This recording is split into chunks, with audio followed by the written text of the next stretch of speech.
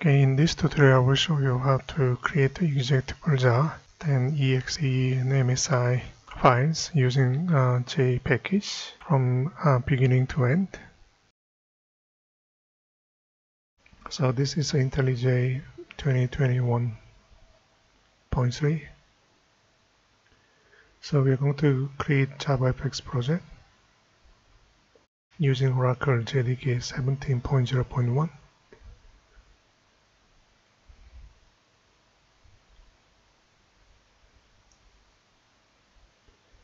Next, I will not use any dependencies. Finish.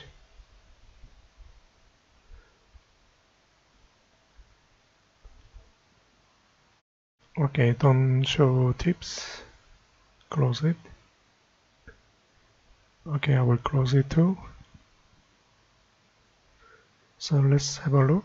This is IntelliJ IDE 2021.3 Community Edition.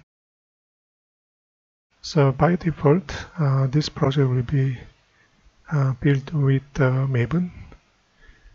It means we are doing modular programming. Okay, there's nothing much to change. Okay, so just wait for a while. It's doing indexing with JDK 17 and resolving some dependencies. Basically, it's downloading necessary files using Maven.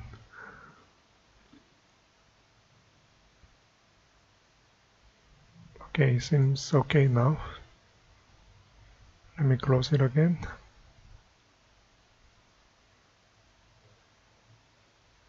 So now we are going to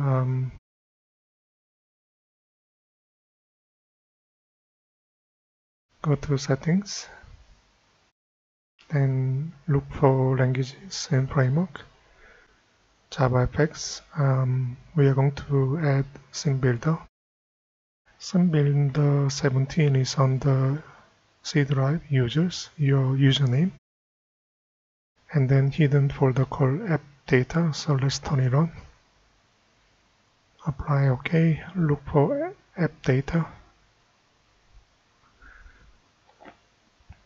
Local. Folder name is SimBuilder.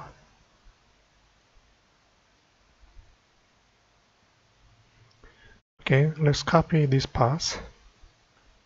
Okay, we are going to use simbuilder.exe. Paste it. Then when you open it, it will direct to the folder.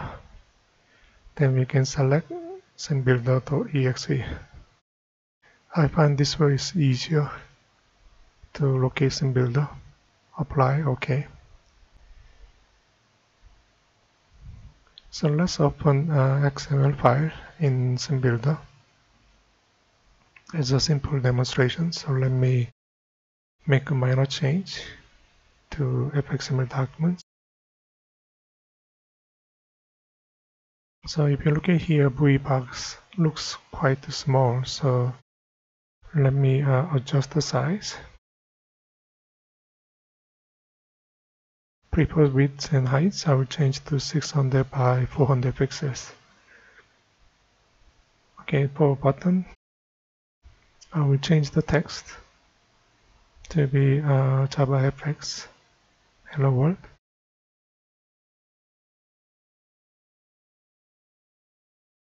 Let's save and return to IntelliJ build project.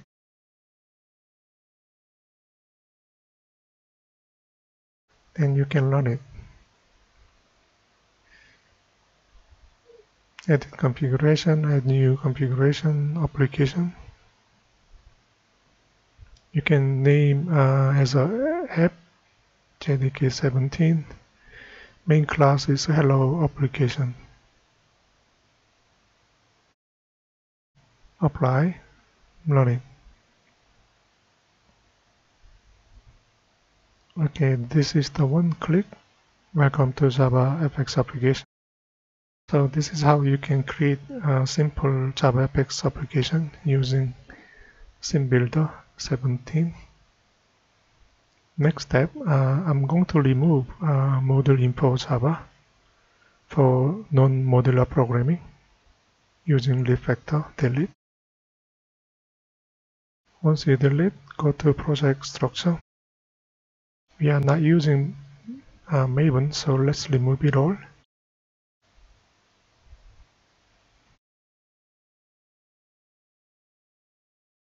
We can add the JavaFX jar file by ourselves. In my case, it's on the program files, Java, JavaFX SDK 17.0.1.2 library directory. Okay. Just making sure you point to library. Apply. Okay. Now your project can use external JavaFX library. Let's build. Okay, it works. Let's try to run it. Okay, JavaFX runtime components are missing. So we need to use VM options when you run this project. Let's go to edit configuration. Okay, add new application. Let me name it as app. Here main class. Hello application same. Okay. Modify options. Look for add VM options. So we're going to type module path to JavaFX SDK library. You can copy paste path to JavaFX library. Copy. Paste this in double quotation. Then add modules. We're going to use only two modules, JavaFX controls and then JavaFX fxml. Apply. OK.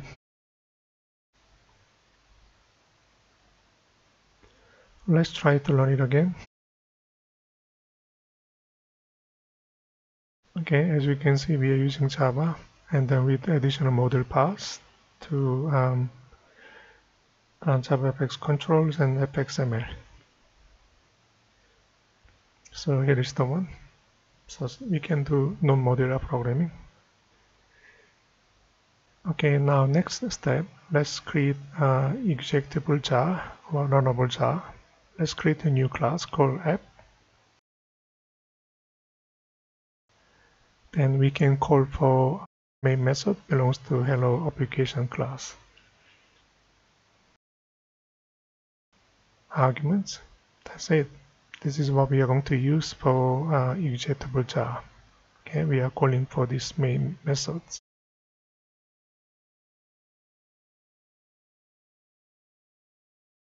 Project structure, artifacts.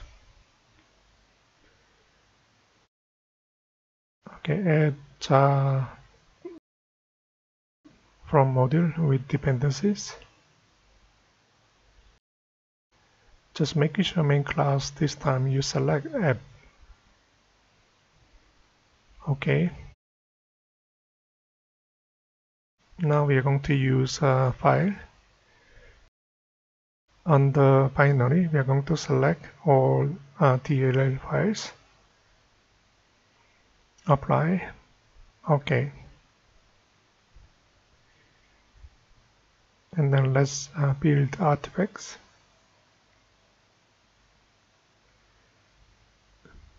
By default, it's going to create folder called out. Then there will be a jar file under project name. So there will be a project name. Open in Windows Explorer. Inside, you have JavaFX hello world.jar. You can double click. Here you go. Now this is how you can create the executable jar file. Then you can distribute it with Java runtime environment.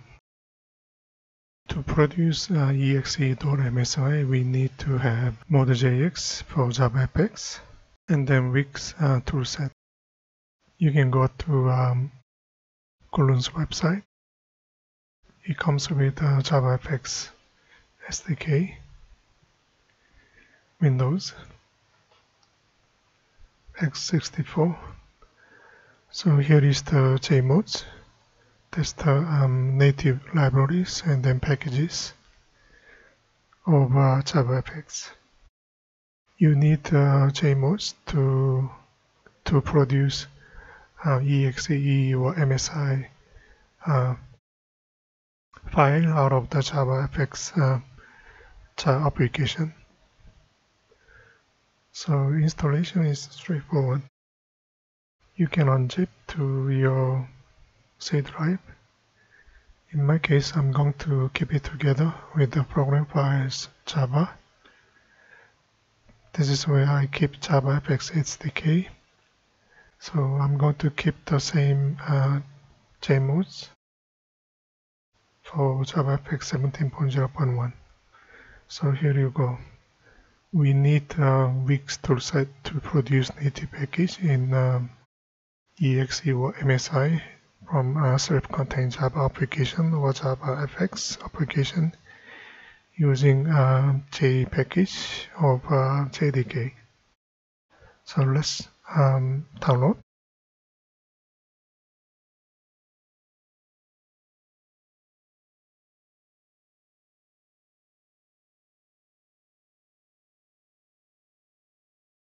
Installation is straightforward.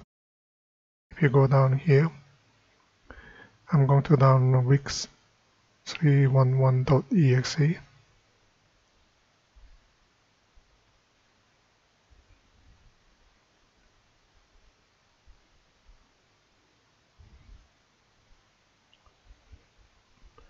Run it.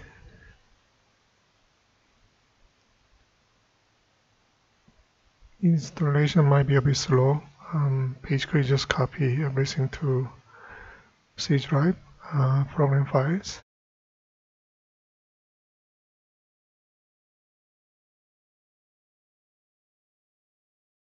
Complete. Exit. You need to copy path of install directory. It's on the C drive, program files x86. Folder name is Wix toolset 311 binary. This is the path you need to copy so that you can set it as a system variable. Properties, advanced system settings, environment variables. On the advanced tab, we are looking at paths, edit. You can create a new and then paste it. Okay. Okay, let's continue with the previous example. We have a JavaFX hello world Java file here. Let's open it in the terminal. Then we are going to use JPackage to produce self-contained Java applications that may include all necessary dependencies.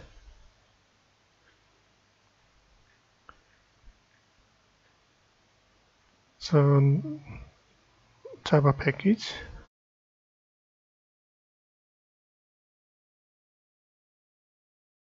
we can use the type .exe and the input that refers to current directory.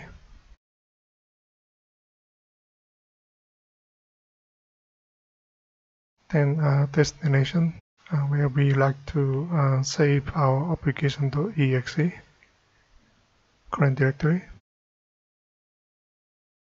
And the main jar on the current directory, we are looking at JavaFX hello world.jar.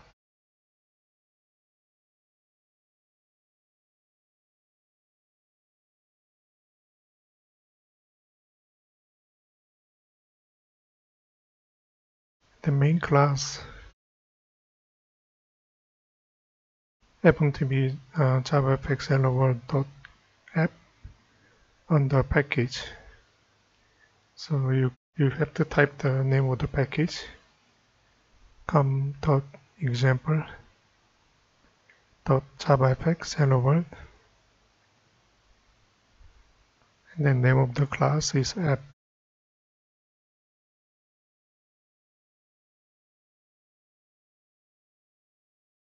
Then we are going to use module path. This time we are going to use JavaFX JModes. That should be on the C drive. Okay, this is the one. Copy, paste it, then add modules.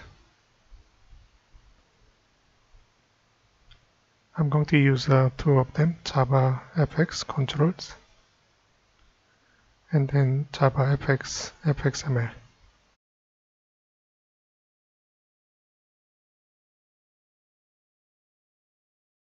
We can have a Windows shortcut on desktop.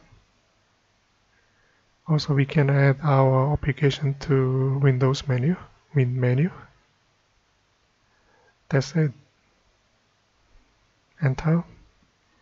It will take for a while because you need to copy all those necessary files.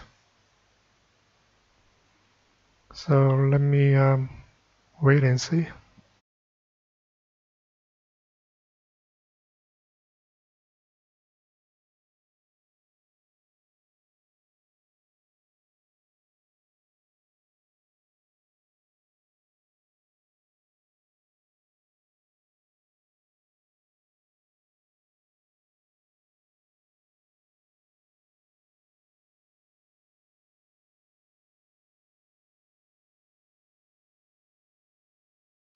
Okay, once it's done, that prompt will change back to those prompts. Okay, here you go. You can click the directory. Then it will show you apps. Okay, app-1.0. File default, that's what we have. Opening Windows Explorer. Okay, on the same directory. Now we can double click to install.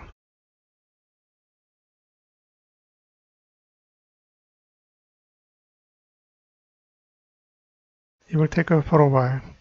It's going to copy everything to C drive, program files, and then we create the one directory called app. Then copy everything inside, include DLL, and then library of JavaFX, and then Java libraries, you put it in the package as well. So please wait.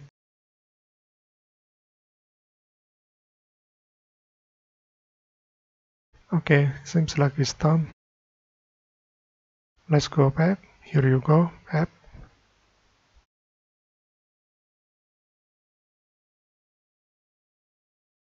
Okay, launch the apps. Welcome to JavaFX application. Okay, seems like working. Let's look at program files. App. Here is the .exe. Runtime, this is what we included in project. And then app, here is the Java.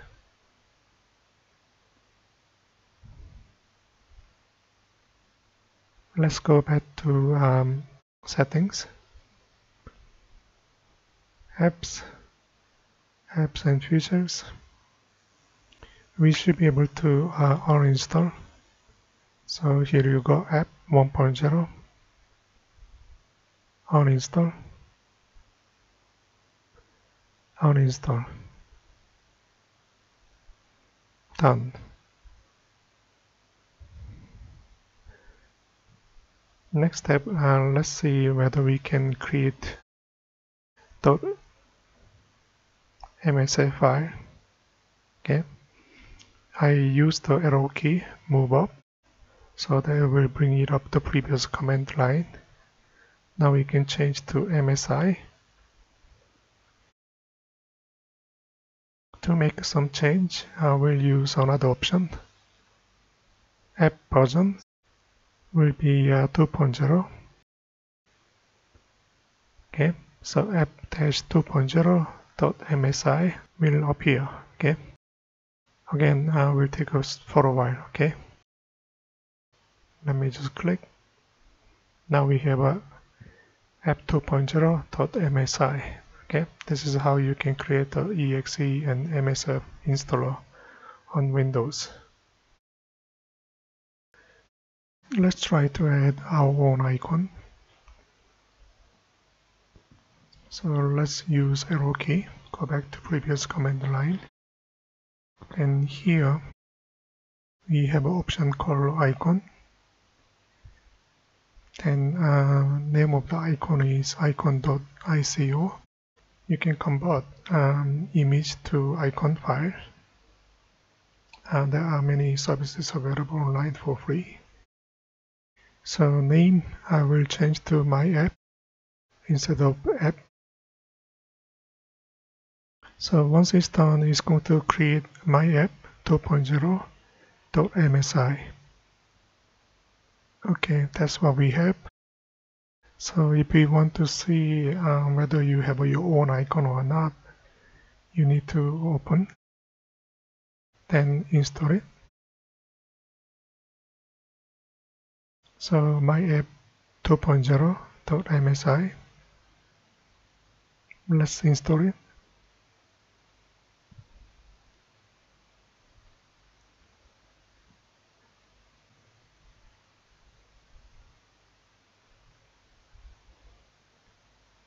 So now we can see that my app is added to menu.